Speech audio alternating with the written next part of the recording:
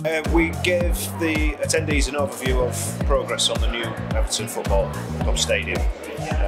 We're in week 17 now, so we gave them a general update on how the works are going and what the plan is for the next few months looking ahead. When we descend on a town or a city and start a major project, obviously we have a huge impact, so we want to not disrupt any business and hopefully enhance the area and leave it in a better place when we're finished. We've always engaged with the local businesses, local supply chain partners, local and strategic partners as well, such as statutory organisations. Kept them engaged all the way through the plan and application process. They've been really supportive. It seems only fair and reasonable that we continue to maintain that relationship with these people.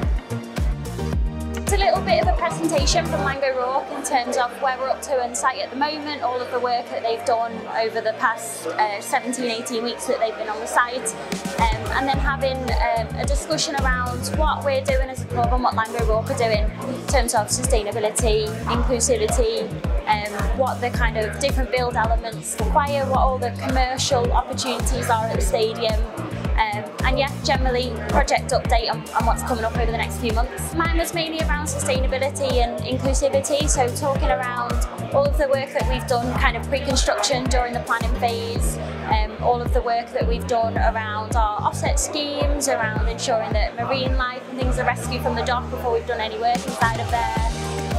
All of the things that Laing will do through construction as well, some amazing opportunities they've got with their infrastructure to manufacture items off-site, bring it to site ready to install, ensuring that we reduce waste, we reduce transport loads, all fantastic initiatives that they've got the power to provide. And then also what the club are doing operationally, so all of the initiatives we can install from day one.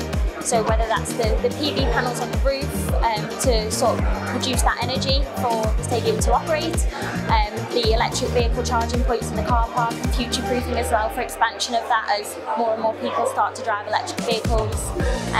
The pipe and lines to the rear, we make sure we get that to everywhere in the stadium so that we can use the reusable cup scheme everywhere where we haven't had the luxury to do that previously at Goodison Park. And making sure that all of our facilities and our systems are totally up to date. We've got the latest technology and we can manage that system far more efficiently from an energy consumption perspective to make sure that we've got all the right LED light bulbs in from day one and we're not running around and changing them when one goes, and yeah, just making sure that we're fully sustainable as we can be. It was really, really fascinating to hear the updates for the stadium today. We were here, I can't remember how long ago now, and it was obviously a proposed site. We were seeing what was proposed to go on the Bramley Moore site, but today, to see the progress made, fantastic.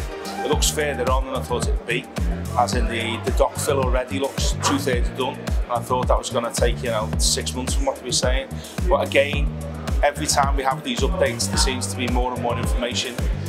It seems 24, 25 is a long way off, but when you think we're nearly in 2022 now, so it's only a couple of years away.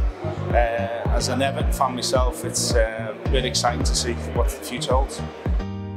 It was great to be at the live buildings today, the home of Everton Football Club's offices, of course, to learn about the development of the new stadium at Bramley Moore Dock. Clearly, lots of progress being made and a real catalyst for regeneration of the north of Liverpool. I think what you heard today from Laing and also from representatives of the club is how important and crucial the integration and the inclusivity of the project is as far as Liverpool's wider regeneration is concerned. Yes, it's a football stadium. Yes, of course, it's a huge plus for Everton Football Club to finally be delivering a new stadium, but ultimately this is going to be of real economic benefit for the whole of the Liverpool City region.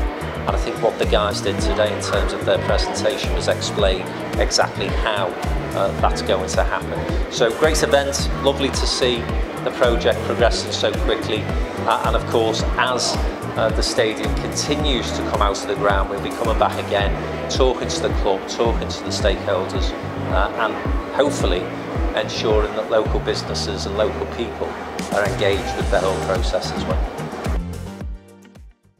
If you enjoyed that video, then please subscribe to our YouTube channel on the link below and be among the first to get to listen to all the latest interviews through the Downtown Den.